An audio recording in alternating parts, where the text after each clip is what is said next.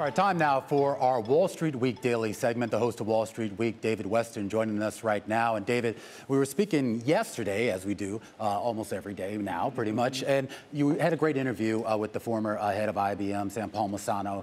And as we were concluding that interview, you had to scurry off because you had another exclusive interview with three folks here. We did a roundtable with Larry Summers, the former Treasury Secretary, as well as Dan Tarullo, former governor of the Federal Reserve, and of course our very own Stephanie Flanders of Bloomberg Economics. And we sat down to talk about what happened with the banks, where did it go wrong? And one of the things we talked about with them was the Federal Reserve's decision this week and what Jay Powell had to say at his news conference, and whether he said the right things to calm the situation down. This is part of what we heard.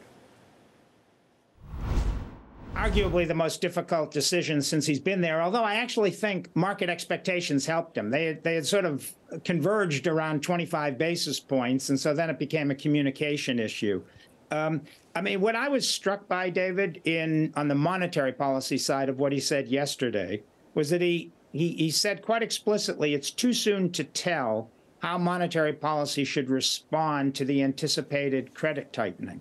But I actually think their actions yesterday were a fairly significant response. I mean, everybody, 3 or 4 weeks ago, people were anticipating a 50 basis point increase. We got 25.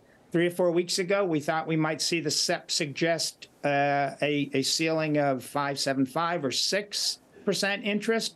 And now we're back to exactly where they were in December, last December, when they did the last SEP.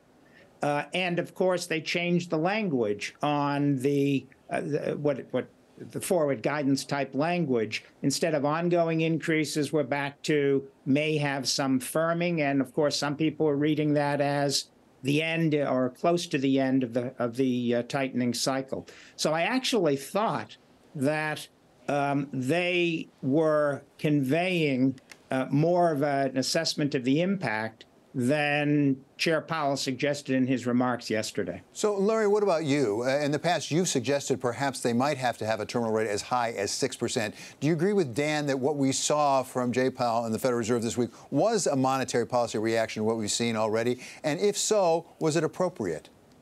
I think what they did was broadly appropriate. It was a time for temporizing because there's a lot of uncertainty and a lot of cards are going to be turned over in the next several months.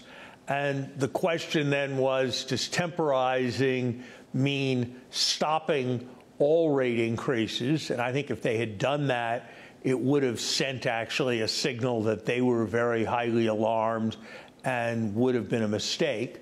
Whether to continue precisely on the path that they were on before these banking concerns arose, I think that would have seemed almost oblivious to what was a potentially gathering storm. And so I think, as Dan suggests, that a middle ground path was right.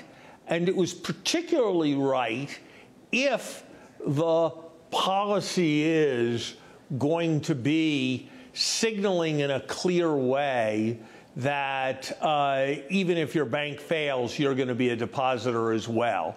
And so nobody in America needs to have the kind of sweaty palms weekend that a large number of people had worrying about whether they were going to meet their payroll because of Silicon Valley Bank. And I think in the context of providing those kinds of assurances, that the monetary policy path they set was appropriate. And appropriate doesn't mean that it will turn out to be right. Appropriate means that the errors are kind of two-sided, that there's a chance that they'll need to tighten more than they're currently projecting. And there's also a chance that not all the tightening they're currently projecting will be necessary. I think if authorities are sufficiently aggressive about adding confidence to the system, my best guess is that the Fed's judgment in the SEP will turn out to be considerably more accurate than the market's assessment that the Fed is going to be pushed into rate cuts very soon. But that's a judgment that one can't have any great amount of confidence in. But yes, I think what they did was broadly appropriate, particularly if we can be sending reasonably strong signals of confidence in the system. So, Stefano, let me ask you about what we saw from the Federal Reserve this week, and in a larger context, what it indicates, if anything, about central banks in general and how they're reacting to this situation.